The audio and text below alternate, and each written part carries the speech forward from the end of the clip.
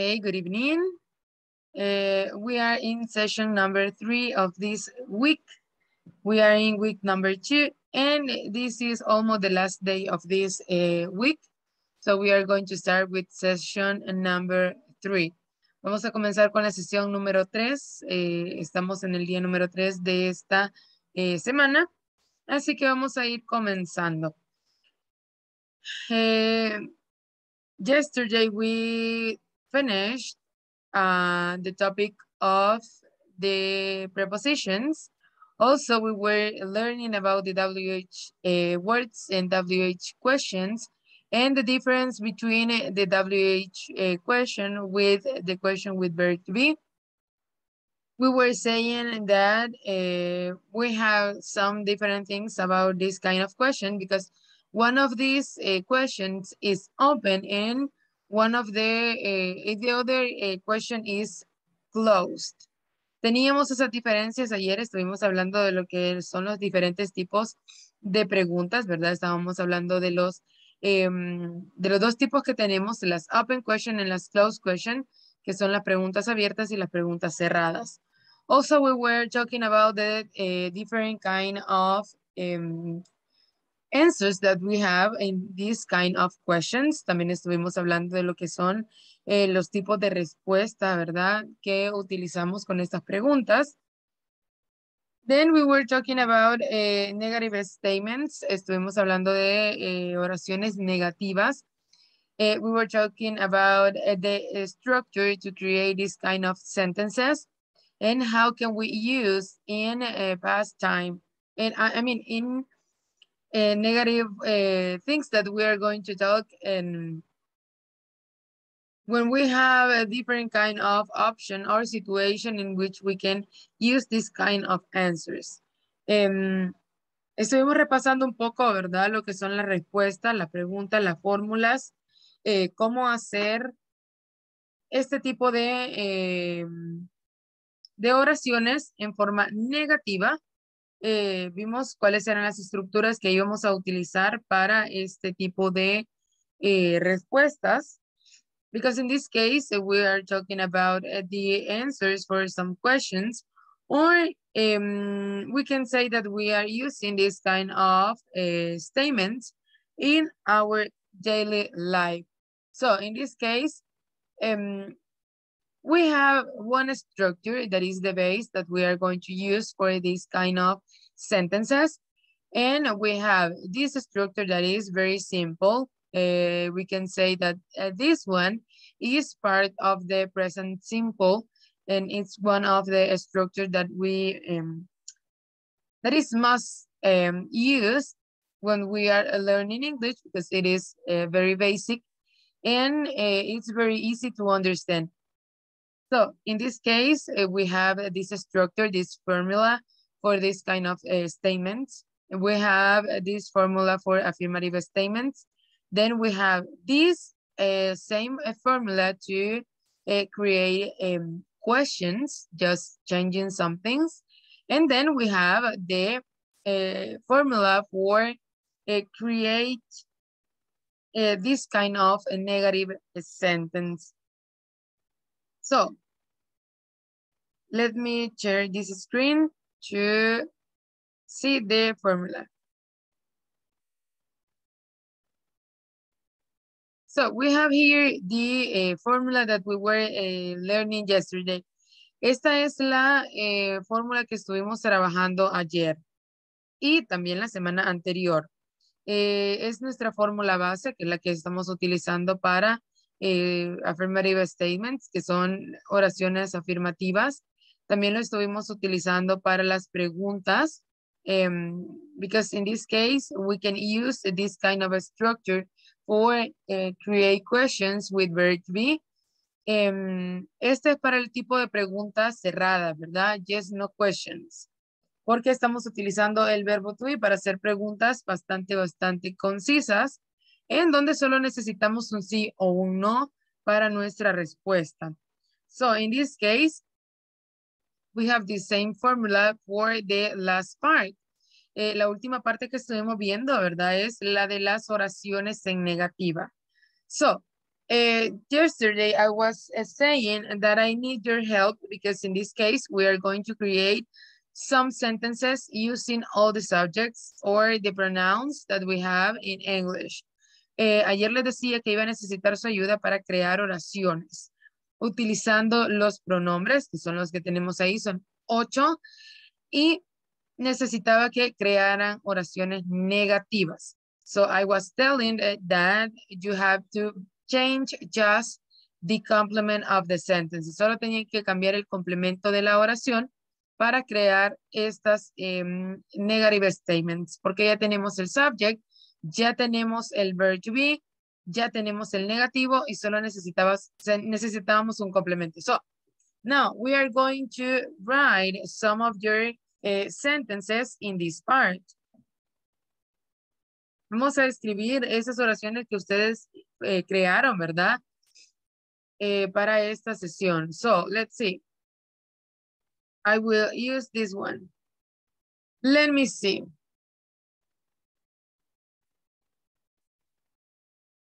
I need.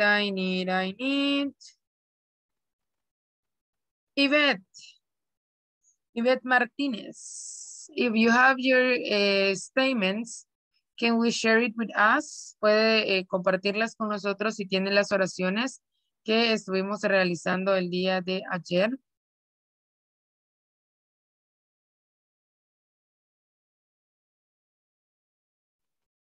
Good morning. Hello, hello. Ahorita sería I am not a teacher. Okay, let me write the sentence. I am not a teacher. You are not my friend. You are not my friend. Good. She is not my cousin. Mm-hmm. He is not my boyfriend.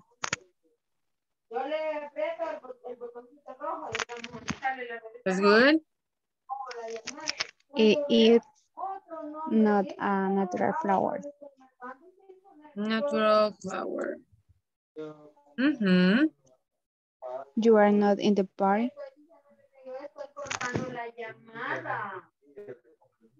Mm-hmm. We are not watching that movie. We are not watching That movie. that movie.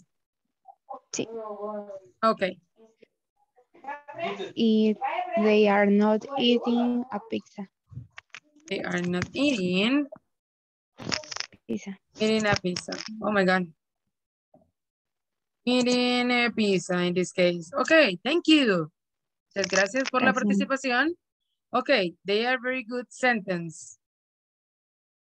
Okay, here we have the first sentence that you create using this structure. Estas son las primeras oraciones que obtenemos, ¿verdad? De ustedes usando esa estructura. It's very, very easy to create this kind of sentences. They are very basic and we can create it about whatever we want to say. Tenemos ahí nuestras primeras 8, ¿verdad? The first one, I am not a teacher. No soy una maestra. You are not my friend. No eres mi amigo o mi amiga in some cases. She is not my cousin. No es mi primo. Ella no es mi prima. He is not my boyfriend. No es mi novio. It is not a natural flower. No es una flor natural. Está hablando de una flor artificial en este caso. You are not in the park. No están en el parque. We are not watching that movie. No estamos viendo esa película. And the last one, they are not eating pizza. That's good. So, let's see. Another one. Let's see. Daniela Inés. Buenas noches. Good night. Ok, mis oraciones son I'm not a student. I am not a student. Mm-hmm. You are not an assistant. You are not An assistant. assistant. Like this? He is not a driver. He is not a driver. A driver. Driver. She is not a cook. She is not. And the first She one is is not he or she. El primero es he Sí. or she. El primero era he. He. El And the second one is segundo- she. Ujú. Okay. She She is not a cook. a cook. Sí. Okay. It is not a fork. A dog. Fork. Fork. Ah. Oh. You are not a singer. You are not A singer. singer. Oh, okay. We are not students. We are not students. And they are not truckers. Soccer players. Truckers. Trucker.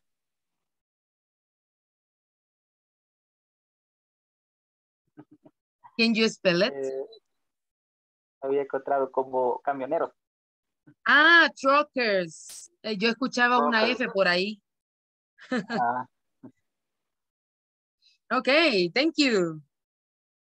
hey, thanks. Okay. So we have here another sentences. This is the process of the English learning, right? Esto es lo que vamos nosotros haciendo con el aprendizaje. In some cases, we can have this kind of things in which we can hear another thing when we are using the language. But that's really, really normal. So we have the first one. I am, oh my God, I am not a student. No soy un estudiante. You are not an assistant. No eres un asistente. He is not a driver. No es un conductor. She is not a cook. No es como una cocinera in this case. It is not a fork. No es un tenedor, I guess. You are not a singer. No eres un cantante. We are not students. No somos estudiantes. And they are not truckers. No son como camioneros in that case. So there are good, really good sentences. Let's see. We are going to have another examples.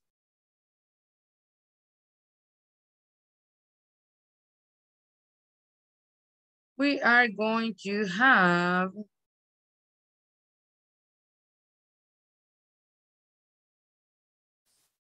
okay, Wendy Salinas. Good night. Good night. I am not serious. Okay. You are not my brother. Okay. She is not thin. Not pink. Mm-hmm. Okay. No, thin, de delgado. Oh, thin. Mm-hmm. Okay. She is not my coworker. In this case, is he. Uh-huh, yes. Co-worker. It is not my dress. It is not my dress. Okay. We are not dancing last night. Okay, I will do something with this sentence. Last night. Okay. You are not ready to go. Okay. They are not married. Okay, thank you. Okay, that's good. Muy bien. Let's see. I am not serious. No estoy serio en este caso, ¿verdad? You are not my father. No eres mi padre. She is not thin. Ella no es delgada. He is not my coworker. No es mi compañero de trabajo in this case. It is not my dress, no es mi vestido. And in this one, we are not dancing, and we have this part, last night. When we are going to use this kind of phrases, in this case, the sentence, it is automatically in past. Cuando utilizamos este tipo de frases en estas oraciones, automáticamente nuestra oración pasa de presente a pasado. Entonces tendríamos que cambiar la estructura de nuestra oración y tendríamos que decir, we were not dancing last night. No estábamos bailando la noche anterior. Pero en este caso podemos acortarle y decir, we are not dancing. No estamos bailando. Cuando agregamos esas frases, ¿verdad? Es cuando ya estamos hablando de un tiempo pasado. Eso es más que todo para que vayamos viendo nosotros, ¿verdad?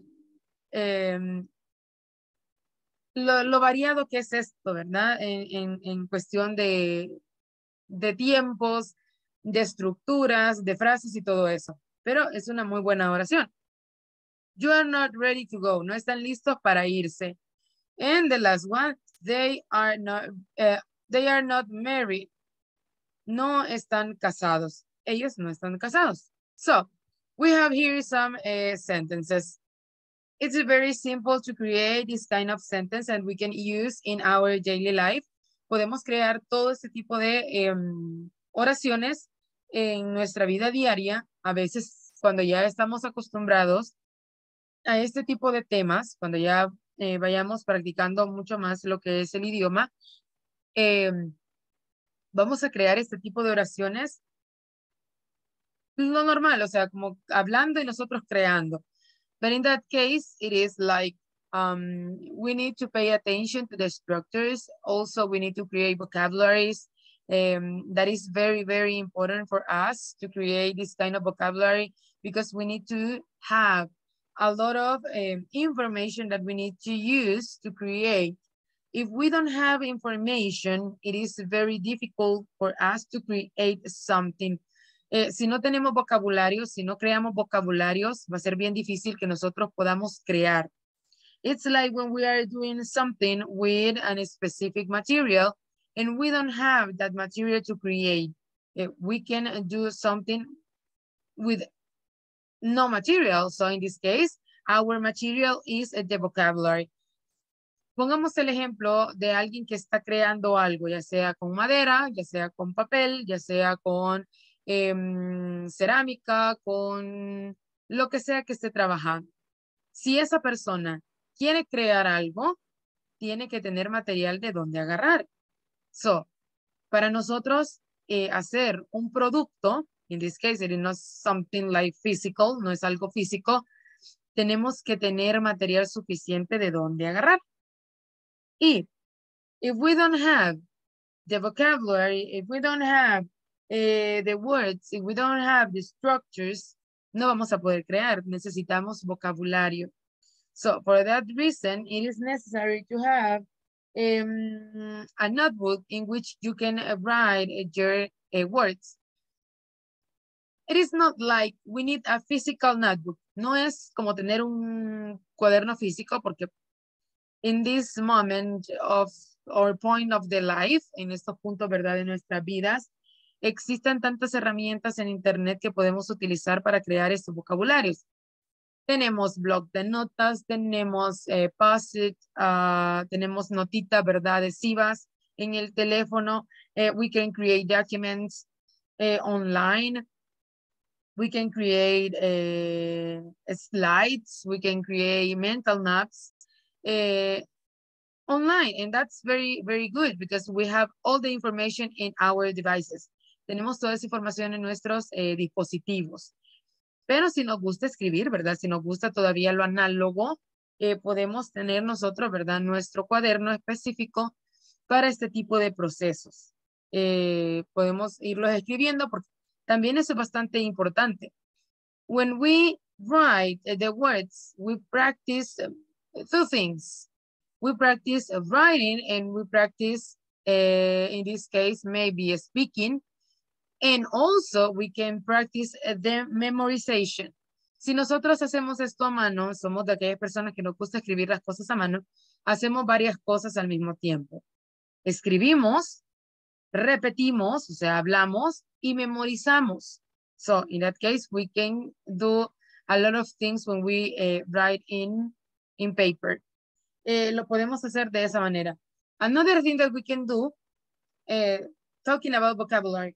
Let me see, I have here some books. Let me take one.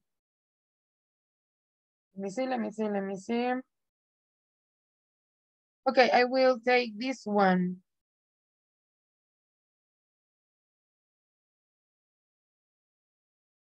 Okay, I have some books in English, like this. This is one. You can buy this kind of books. They are second-handed. Son libros de segunda mano. In this case, they are very, very incredible to find these kind of books because they are kind of expensive when they are new. But in this case, when you buy this kind of books in second-handed things, it's very cheap. Pueden encontrar esos en lugares de segunda mano, o sea, libros que ya sean utilizados. It seems like they are second-handed because the color and the pages and all of that things. Podemos comprar este tipo de libros y podemos ir haciendo ese vocabulario. Podemos ir page by page. We can do it with our free time. Podemos hacerlo en nuestro tiempo libre de ir página por página. We can find some words. We can try to read some sentences and we can create that vocabulary. We can see the order of the words. We can see the structures. We can practice finding some new vocabulary. We can do all of the things. It's better to find these kind of books that are created for teenagers. Estos libros que son para adolescentes o para niños en muchos de los casos. Because they use this simple language. Ellos usan este tipo de lenguaje simple que no es tan complicado, que no lleva tantas palabras complejas. Y eso nos va a ayudar bastante a crear nuevos vocabularios. It's, in that cases, we are going to find this kind of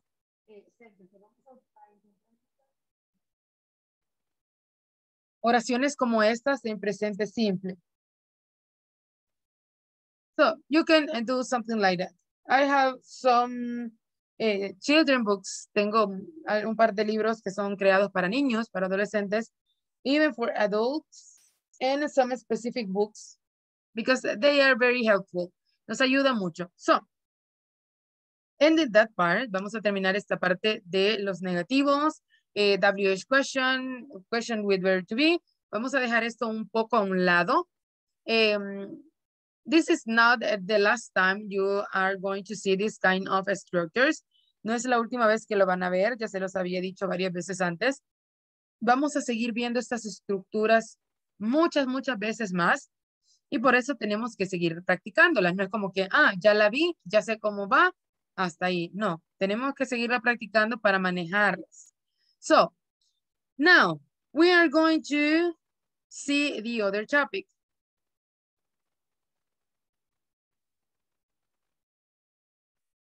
So now we are going to talk about topic 4, and it is syllable stress.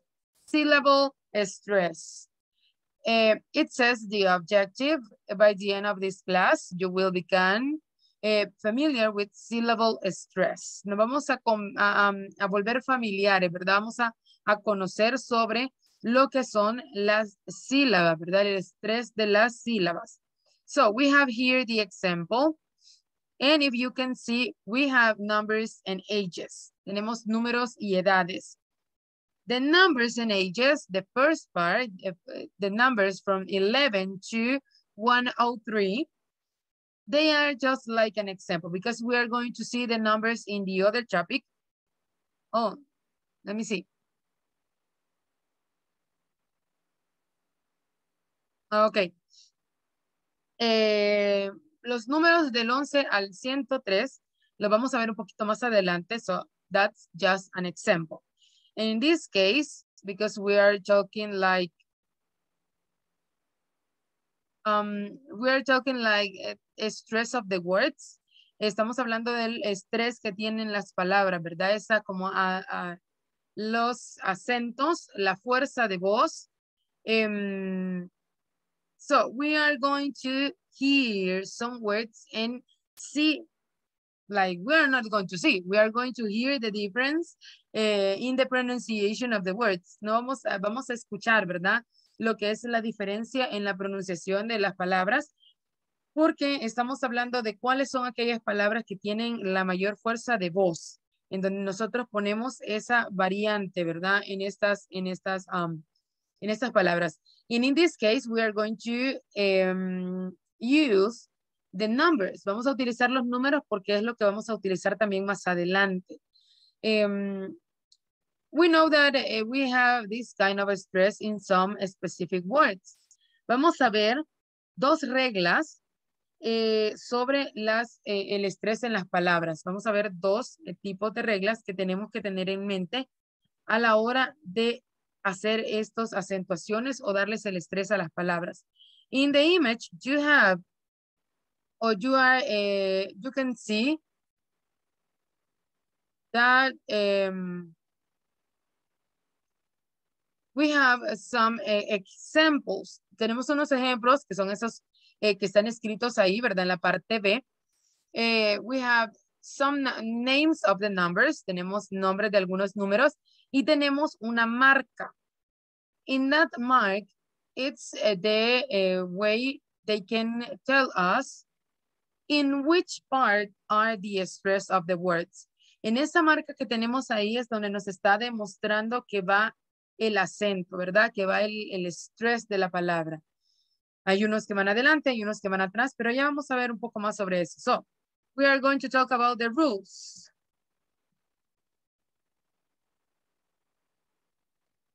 Word stress rules. Tenemos las reglas. There are two very simple rules about word stress.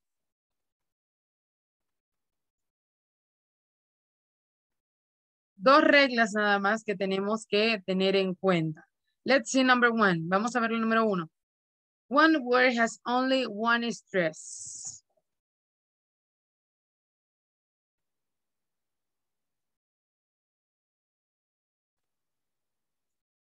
Easy, easy. Una palabra solo tiene un acento o un estrés.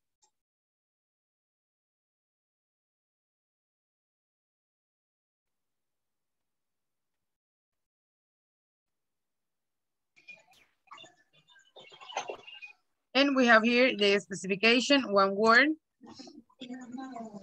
cannot have two stresses.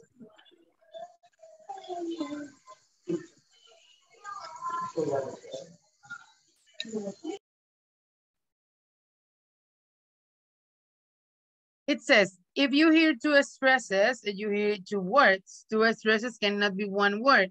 It is true that there can be a secondary stress in some words, but a secondary stress is much smaller than the main or the primary stress, and is only used in long words. So, tenemos nuestra primera regla y dice que una palabra solo tiene un acento, un estrés, una fuerza de voz. Si nosotros escuchamos dos, es porque estamos escuchando dos palabras diferentes. Una sola palabra no puede tener dos, ¿verdad? Dos tipos de acento o dos acentuaciones o dos fuerzas de voz. Sí hay algo que se llama secondary stress, pero es cuando hay una palabra demasiado larga y solo es mucho más corta que la primera. So, we have secondary stress, but it is not like we are going to identify very, very easily that kind of stress. So, in that case, it is just one stress per word, for example. Solo es un estrés por palabra. No podemos escuchar dos porque ya estaríamos escuchando dos palabras diferentes.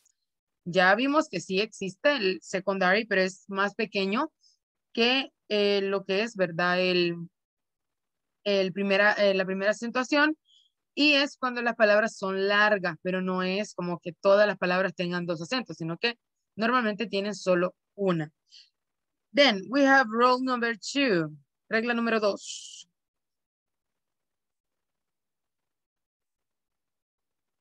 We can only stress vowels.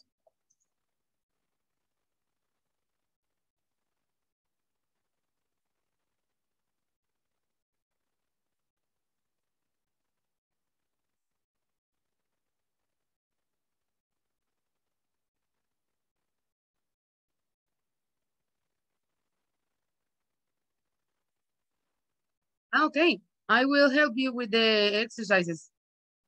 But we can do it in the session. Don't worry. Vamos a hacerlo en la sesión. Vamos a explicar ese ejercicio. Solo me dice cuál de los ejercicios es y lo vamos a explicar ahorita por si alguien más tiene ese problema. Así que solo me escribe aquí en el chat cuál es para buscarlo antes de que termine la sesión y poderlo explicar. Okay. It says we can only stress vowels, not consonants. Vamos a acentuar o darle la mayor fuerza de voz a lo que es la vocal, no a las consonantes.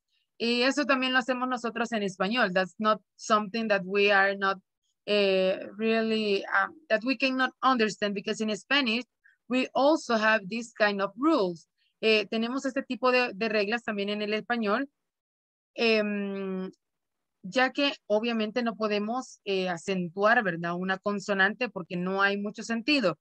That's very simple, because in that case that we don't have the vowels, it is not like a really, we don't have any message in that case, because we are not going to create any words without vowels. No podemos crear palabras sin las vocales. Así que por eso obviamente sabemos que las vocales son las que llevan esa fuerza de voz o esa.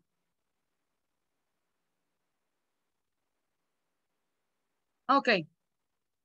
Ya vamos a buscar el exercise. Don't worry. Okay. So, in that case, we have these two rules. Solo tenemos una acentuación, una fuerza de voz, un estrés en la palabra, y luego solo podemos hacerlo con las vocales. And it says, here are some more rather complicated rules that can help you understand where to put the stress. But do not rely on them too much, because there are many exceptions, and it is better to try to feel the music of the language and to add the stress naturally. Hay muchas otras reglas que se pueden aplicar, pero no son tan comunes porque existen muchas excepciones para esas reglas. Estas dos, porque ya son más generales, ¿verdad? Son más específicas a lo que nosotros queremos hacer. Son como las que sí se siguen al pie de la letra, porque no es nada realmente complicado y que pueda cambiar tal vez el meaning o que vaya a afectar a la palabra. There are more rules, but they say that it's better to feel the music of the language. Es como sentir el ritmo, ¿verdad? It's very difficult because there are some people like me that we don't have that kind of artistic mind, no tenemos ese tipo de mente artística o que podemos llegar a entender mucho esto del ritmo y cosas así. It's very complicated for some people. So there are some people that will find very easily this kind of stress, but there are not. So we're going to have it like examples. Lo vamos a tener como ejemplos. We have number 1, and it says most two-syllable nouns, las que llevan 2 sílabas.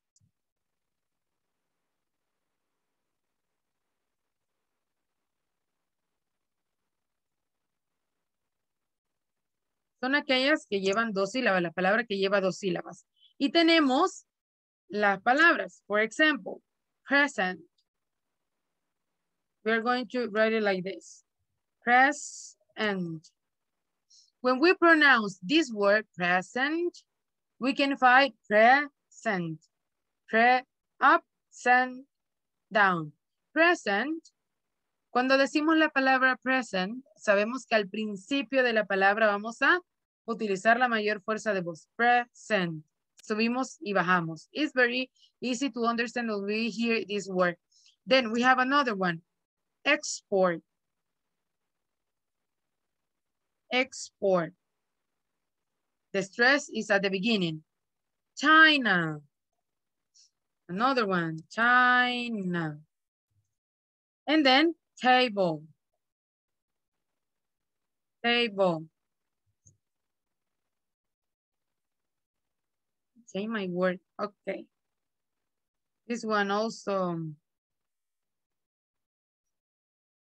Okay, we have here. And we are going to mark because it is very easy to understand if we mark these words. Aquí tenemos algunos ejemplos.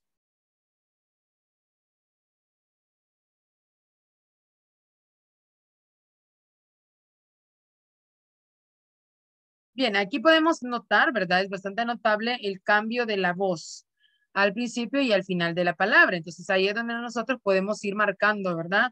Porque son bastante sencillas. Present, export, China, table, table, up and down. Then we have another one.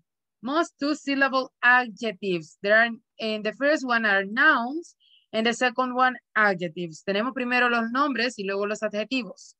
Most, two-syllable.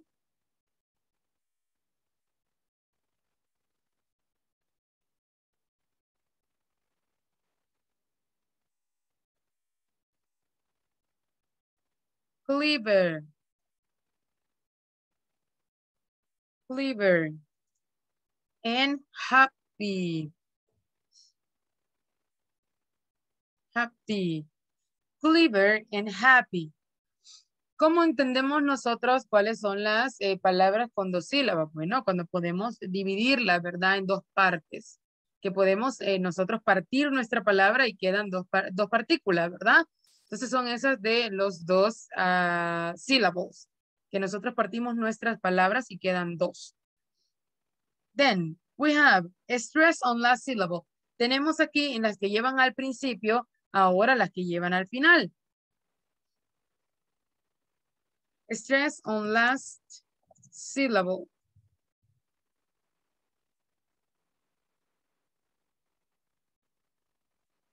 And we have most two-syllable verbs. Estos son verbos.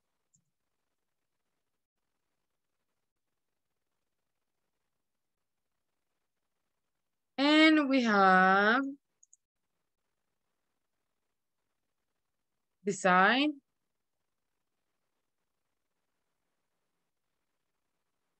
begin. Decide, begin. Decide, begin.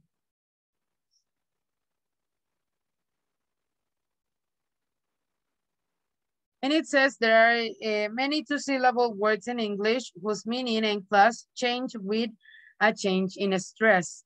The word present, for example, is a two-syllable word. If we stress the first syllable, it is a noun, gift, or an adjective opposite of absent. But if we stress the second syllable, it becomes a verb, to offer. More examples, the word export, import, contract, and object can be all be nouns or verbs depending on whether the stress is on the first or second syllable. Tenemos palabras que podemos estresarlas tanto al principio como al final, pero si nosotros estresamos esas palabras, dependiendo de dónde le pongamos el estrés, va a cambiar el significado. Acuérdense que hay muchas palabras que las podemos utilizar de diferentes formas. The same word we can use it as an adjective, as a verb, as whatever we are going to use. Podemos utilizarla de diferentes formas. Tenemos este ejemplo. Let's see this example. Tenemos la palabra present.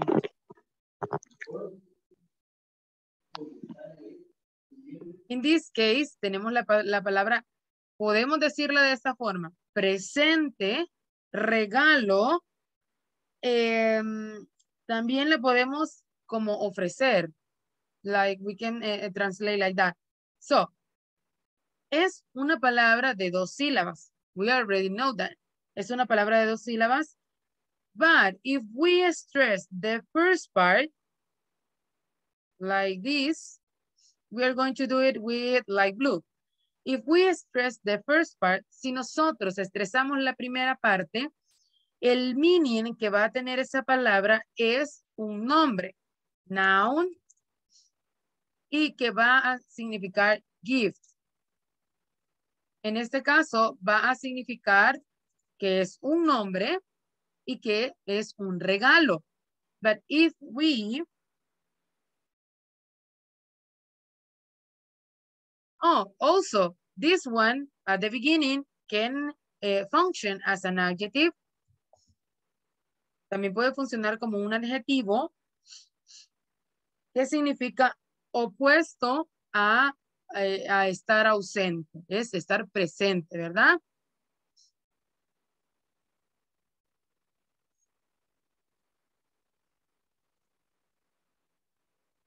Entonces, si estresamos la primera parte de esta palabra, tenemos 2 cosas. 1, un nombre y 2, un adjetivo. El primero significa regalo y el segundo es lo opuesto a no estar presente. Si marcamos o si ponemos el estrés al final, we are going to do it like this. We are going to have, vamos a tener,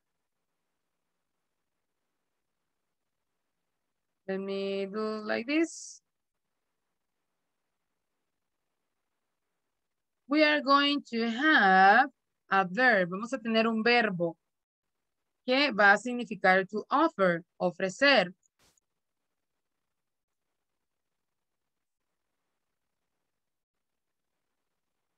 So, solo imagínense lo diversos que son las palabras en inglés, ¿verdad? Ellos tienen muchos significados y muchos usos. En este caso, ¿verdad? Solo con expresar, solo con ponerle la fuerza de voz al principio o al final, podemos cambiar totalmente lo que es el significado de esa palabra. And we can have a noun, we can have an adjective, or we can have a verb. So in that case, we need to be very, we have to be very careful because we can change the whole thing if we do something like this. Tenemos que ser bastante cuidadosos a la hora de hacer esto porque según el contexto, eso también nos sirve para entender lo de los contextos. Según el contexto, nosotros podemos entender de qué se está hablando, porque si no entendemos el contexto, la palabra nos puede llegar a confundir. So, we can see these examples like something very complicated, but at the end they are not. So, para esta parte, ¿verdad? Es lo último que tenemos para esta parte del estrés, donde solo tenemos que ser bastante cuidadosos a la hora de ponerle el estrés y tenemos que usarlo según el contexto que vamos a dar. Also, we have just 2 rules that we need to follow. That it's one word, one stress, and we can only stress vowels. Esas son las 2 reglas que vamos a seguir. Now, we are going to talk about numbers, and then we are going to see the exercises. Vamos a hablar de los números y luego vamos a buscar el ejercicio que me está pidiendo para ayudarles con esa parte. So, we are with topic number 5. Vamos con el tema número 5 de esta semana. Numbers from 11 to 103 or 103. Tenemos números del 11 al 103. In this class, you will become familiar with the numbers from 11 to 103 and talk about your age and the age of relatives and friends. Vamos a volvernos familiares, vamos a aprender los números del 11 al 103, hablar de nuestra edad y de la edad de nuestros amigos o familiares. So we have this example. This is a conversation between 2 people. There are maybe friends or something like that. So we have here the conversation. We have Emma and we have Jill. Tenemos esta conversación entre Emma y Jill. The conversation it's called he's cute. La conversación se llama él es lindo. He's cute. So Emma begins to talk. Who's that? He's my brother. Wow, he's cute. What's his name? James. We call him Jim. Oh, how old is he? He's 21 years old. What's he like? I bet he's nice. Yes, he is. And he's very smart too. And who's that? My sister Tammy. She is only 12. She is the baby of the family. Tenemos a dos chicas viendo un álbum de fotografías. So we can understand that they are seeing some people. Están viendo fotografías de algunas personas. En este caso son los miembros de la familia de Jill. Y Emma le pregunta, ¿quién es ese? Who's that? ¿Quién es ese? Y ella le dice, he's my brother, es mi hermano. Wow, he's cute. Wow, él es lindo. What's his name? ¿Cuál es su nombre? James, su nombre es James. We call him Jim, le decimos Jim. Oh, how old is he? How old is he? ¿Qué edad tiene? He's 21 years old. Tiene 21 años. 21 years old. What is he like? I bet he's nice. ¿Cómo es él? Apuesto que es bueno, ¿verdad? Así como una persona buena, amistosa, ¿verdad?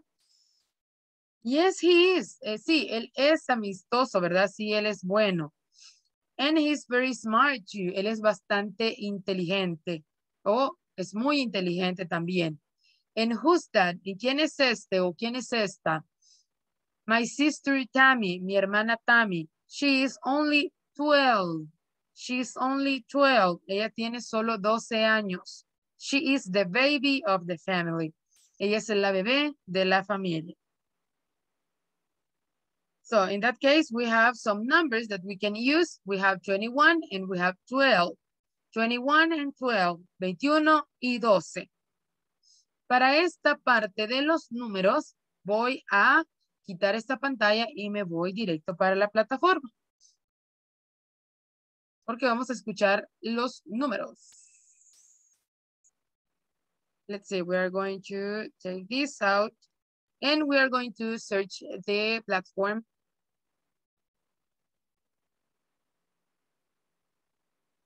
Let me see.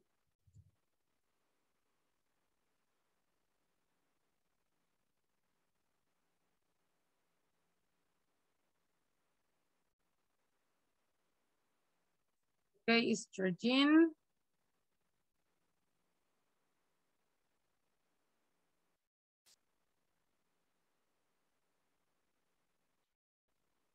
It is taking its time. Se está tomando su tiempo para cargar, ¿verdad? Okay. Numbers, numbers, numbers. Numbers and ages. We have here the audio that we are going to hear.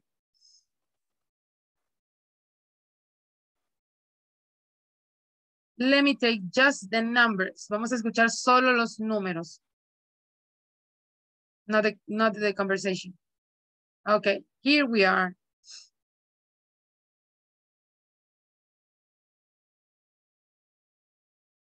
We're going to share the sound and we are going to see this video. Okay.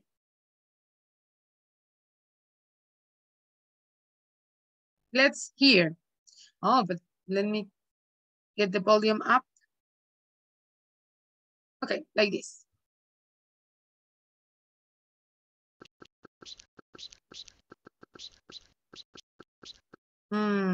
It's not working, I guess.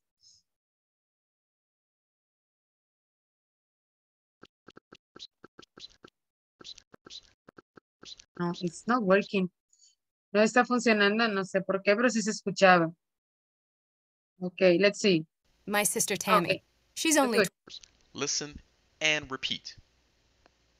11, 12, 13, 14, 15, 16, 17, 18, 19, 20, 21, 22, 23, 24, 25, 26, 27, 28, 29, 30, 40, 50, 60, 70, 80, 90, 100, 101, 102, 103. Now is your Now, one more time. Let's hear these numbers one more time.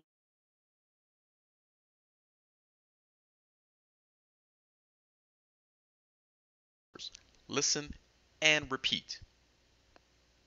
11, 12, 13, 14, 15, 16, 17, 18, 19, 20, 21, 22, 23, 24, 25, 26, 27, 28, 29, 30, 40, 50, 60, 70, 80, 90,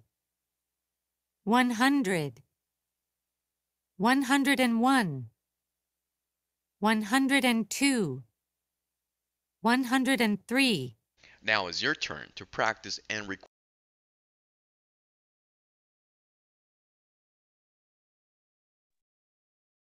Okay, there we have the numbers. Ahí tenemos los números. Nosotros podemos entrar al video cuantas veces queramos, escuchar la pronunciación, ¿verdad? De esos números. Cuando lo necesitemos, ¿verdad? Es de ir practicando también la pronunciación de los números. So now we have some minutes. I will search for the exercise. So let me see the chat. And it says prepositions. Vamos a buscar el tema de las preposiciones. Prepositions.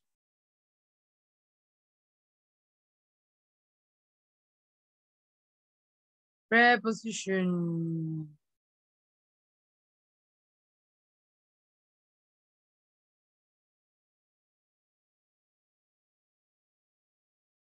I think it is part 2, I guess. Let me see.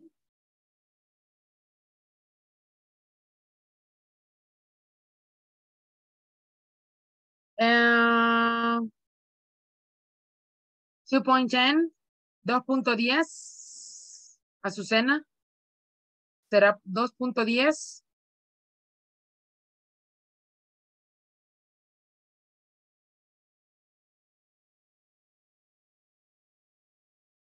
Okay.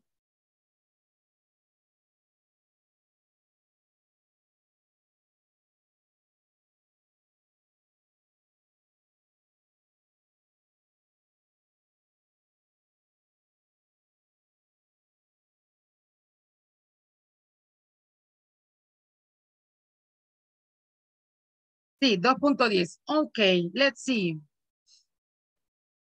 Dice, mire la foto, se ingresa la respuesta correcta en los espacios en blanco. Y dice que después escuchemos y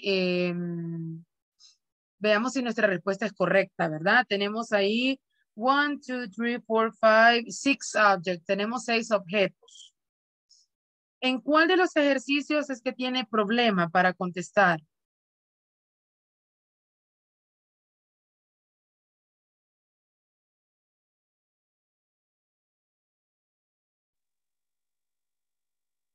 Buenas noches.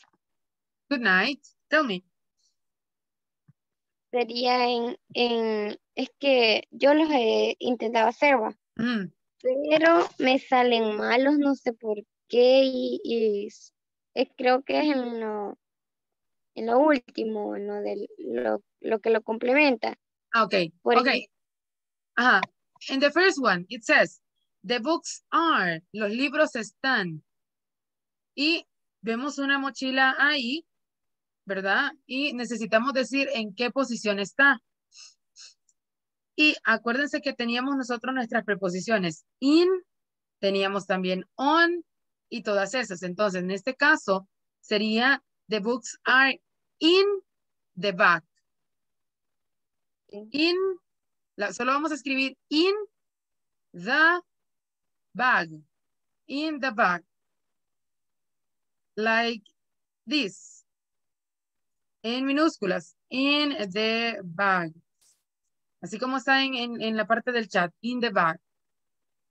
En la mochila, ¿verdad? Pero poniendo el in. Si no le sale buena con minúscula, pruebe con la I mayúscula, pero normalmente le tiene que salir buena. Luego dice, the DVD player is. ¿Dónde está el DVD player, verdad? Is next to the television. Next to the television. Entonces, en la segunda parte usted le va a poner next to the television. Next to the television. Es poner las preposiciones, ¿verdad? Es poner en la posición en la que se encuentran esos objetos. Luego tenemos en el número 3. The map is. Y tenemos que está debajo del periódico, ¿verdad? The map is under the newspaper. Under, debajo, under. Under the newspaper. Under the newspaper. Luego tenemos number 4. The chair is behind. Está detrás de lo que es el escritorio, ¿verdad? Entonces vamos a poner behind. Acuérdense que lo tienen que poner con minúscula porque ya tenemos el inicio de la oración. Behind the desk. Desk es el escritorio, ¿verdad? En este caso no es necesario que pongamos los puntos porque el ejercicio ya los trae. Entonces, si volvemos a poner puntos, nos va a salir mala. Number 5. The wallet. The wallet is. Y está sobre la cartera. So, in this case, it is on the purse, que es cartera, ¿verdad? O la cartera que utilizamos las mujeres. On.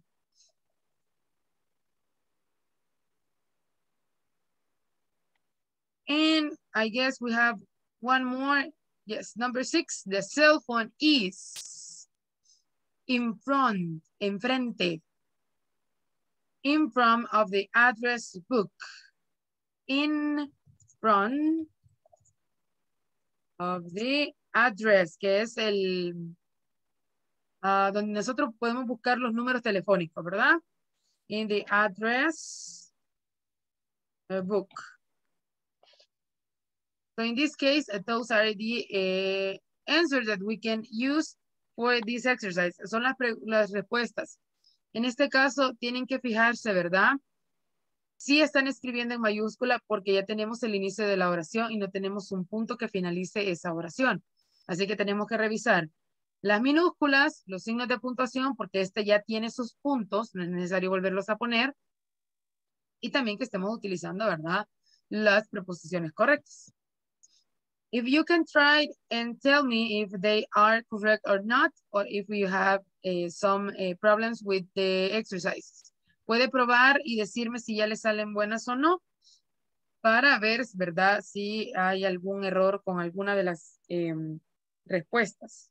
O si no, pues lo puede poner en el grupo de, sí, me salieron buenas. Luego lo aviso. Okay, that's good. Then, Gracias. you're welcome. Now, we are going to end the session here. It's time to end the session. Así que vamos a terminar la sesión aquí. Vamos a vernos el día de mañana. Mañana es la última sesión de esta semana. So, have a good night and see you tomorrow. Nos vemos mañana y pasen una feliz noche. Good night. Good night. Good night. Good night. Good night. Good night. Good night. Good night.